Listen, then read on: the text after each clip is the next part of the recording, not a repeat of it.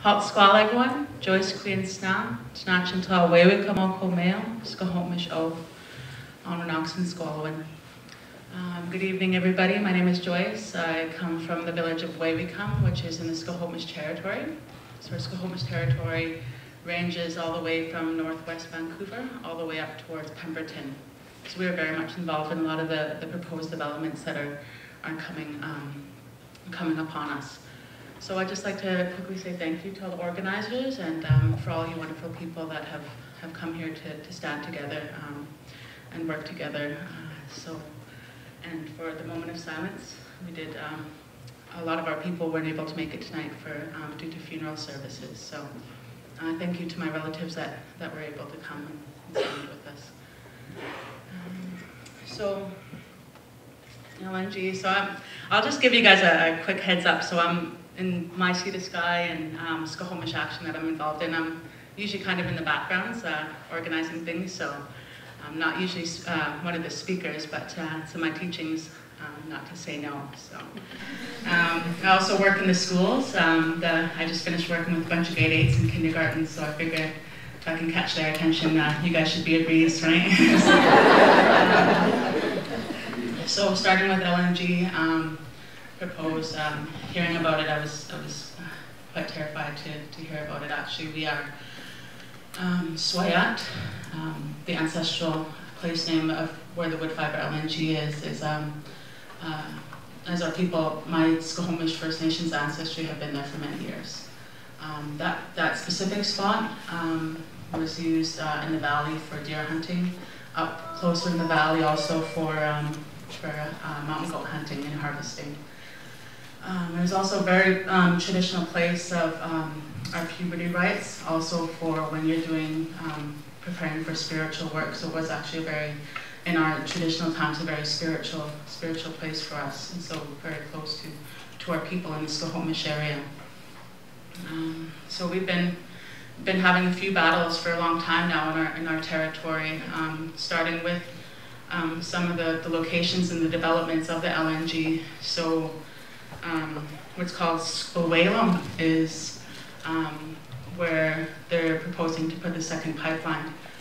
I'm very fortunate to have in my family my uncle, who is our environmental advisor. So he's a mentor of mine, and at 1991, I think I was 10 years old, he had us out there in the front lines of the picket signs protecting this space, which is the estuary. So we've already been battling for this space that's in our territory. So all of that fighting that we've done when I was younger, now I'm a mother, all that fighting will have been for what? Right? So we've already been battling. Also the Howe Sound that was mentioned. As I mentioned, we're a canoe traveling people. We travel by canoe, coming from our different territories. We're nomadic. So coming from our village in Squamish, which is in North Vancouver, coming up to our villages in Wewicom, Squamish, Squamish,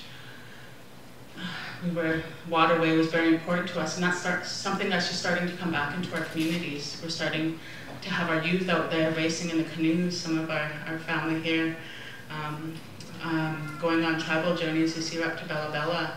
So bringing these practices and these old traditions and customs back to our starting with our young ones. I'm going to take my daughter, she's 3 years old. And I'd hate to see for something like that be discouraged from all these big tankers that are sitting in our Howe Sound or up the coast and the inlet for our traditional practices that are just starting to come back into our community. So it's a bit of a scary time for us. We've also, like a few people mentioned, I've heard, it's not our only struggle we've got going on in our community. We've got a number of things going on, right? We've got proposed aggregate line. We've got the LNG, we've got the waste incineration, we've got clear-cut logging, we've got 2 different kind of residential developments going on. It's a lot, and we're feeling a little bit bombarded right now with all these different developments, and we're just starting to replenish all of our wildlife, all of our traditions and customs back.